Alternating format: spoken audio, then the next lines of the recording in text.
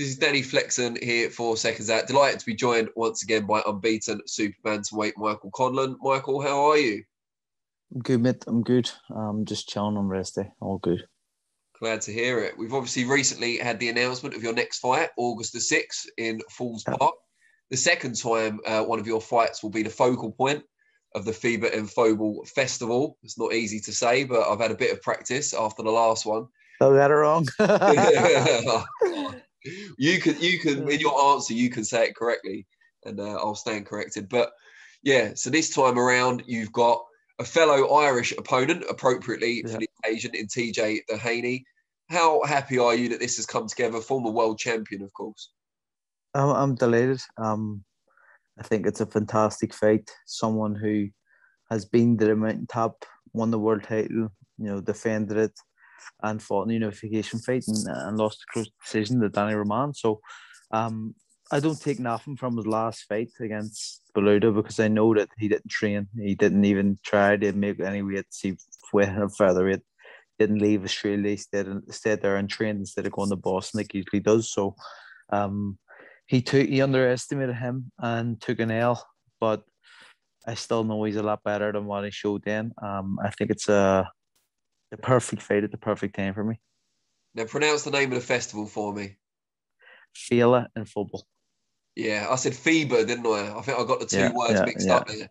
I've been practicing so hard, and then I've got it wrong on the big occasion. Froze. You talked about Baluta there and Doheny's fight with him. That was obviously your last opponent as well, just a few months ago. I'm sure you've looked back on it since then. How do you assess your performance in winning that 12-round decision?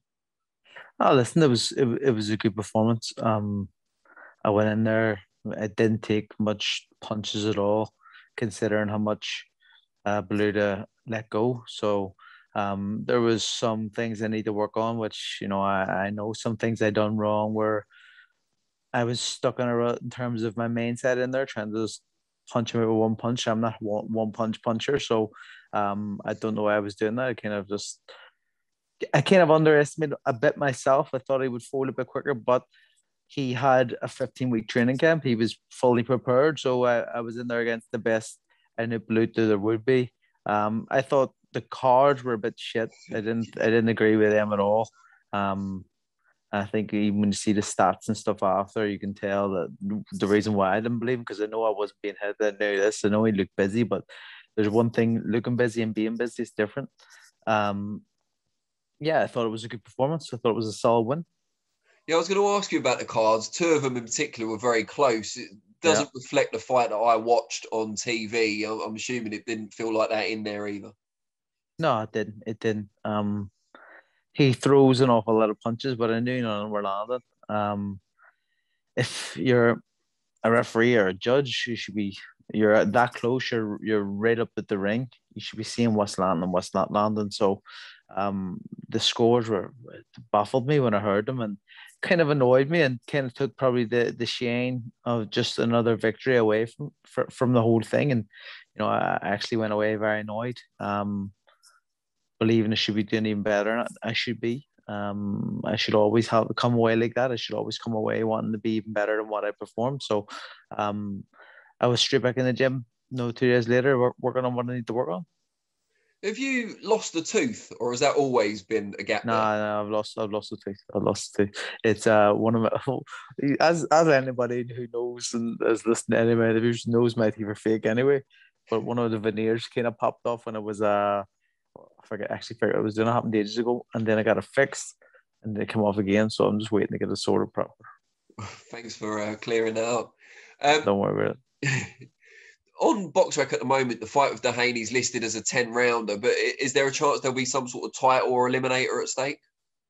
I'm not too sure. I think it is an eliminator. I did know. I don't even know anything about what's on the line. Probably the belt I have at the minute, the WBO and the Continental, or the National. One of them.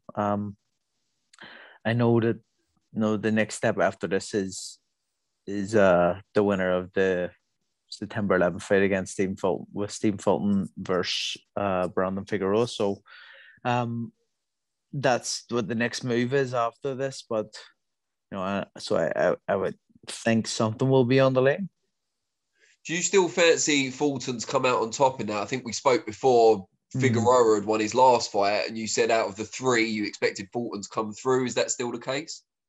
Yeah, I still think he does, but Figueroa showed some big heart and some smart punch picking. He picked a lovely body shot against a very good fighter. Showed toughness as well.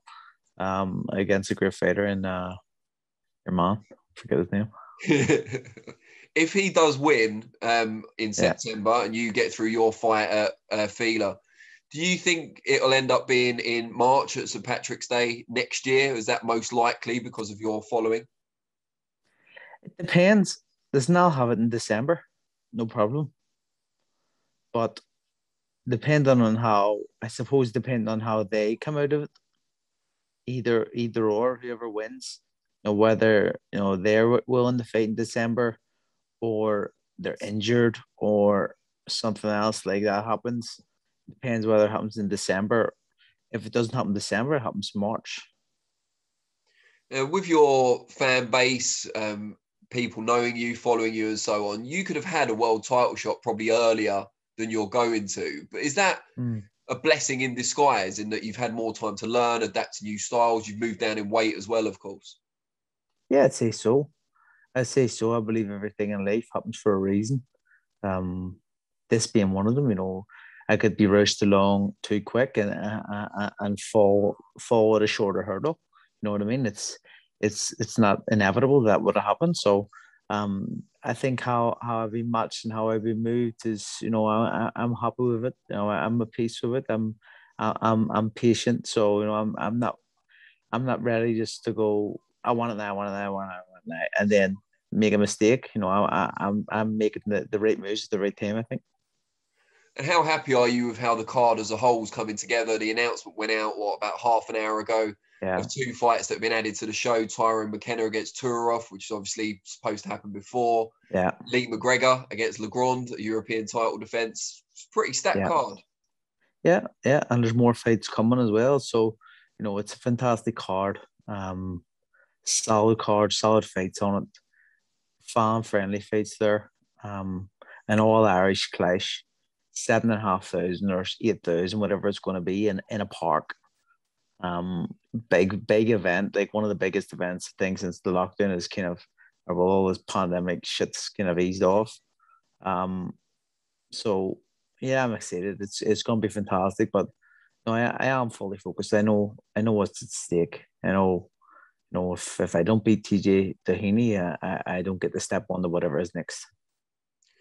How motivating do you think the whole occasion will be for TJ as well? He's coming to upset the home favourite, but also it's his first fight in Ireland for a long, long time.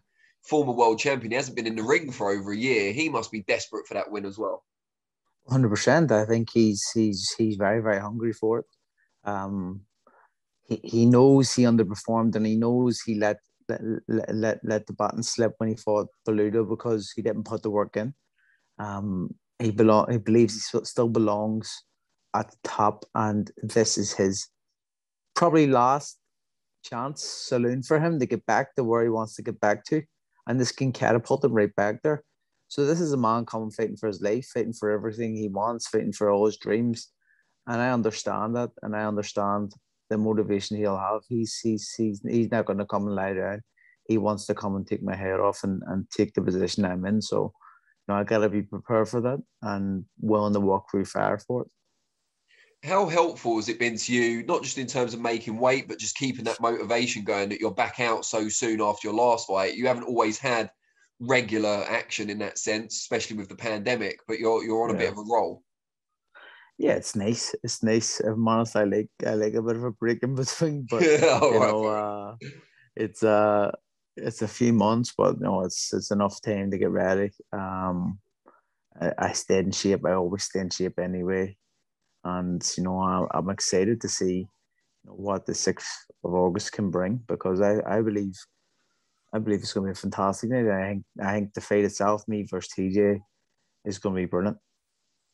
When I spoke to you a while ago, I think you were planning or just about to move in with Josh Kelly or Jim Mate. Yeah. He's obviously not in the gym at the moment. He had that tough Yeah. fight earlier this year. Are you staying on your own now?